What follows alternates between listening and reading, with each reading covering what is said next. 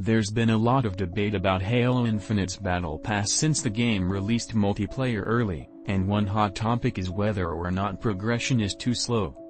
This is linked to the challenge-only XP system, which most people find intolerable, but does that result in a Battle Pass that's actually slow, or is it just creating the illusion of one? This is hard to fully gauge because you have to factor in two things: luck and skill.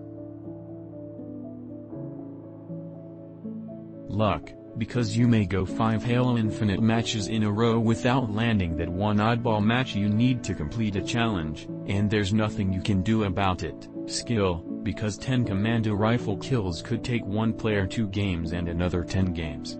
But, all we have is data, and I thought I'd fish through a few readers who have offered up their progress and playtimes. I have one reader who is at rank 66 with 104 hours of playtime and 390 matchmade games. The catch? They also used 2 XP boosts pretty much the entire time. So in their case, that would be something like 312 total hours to finish the Battle Pass without XP boosts, or 585 matchmade games.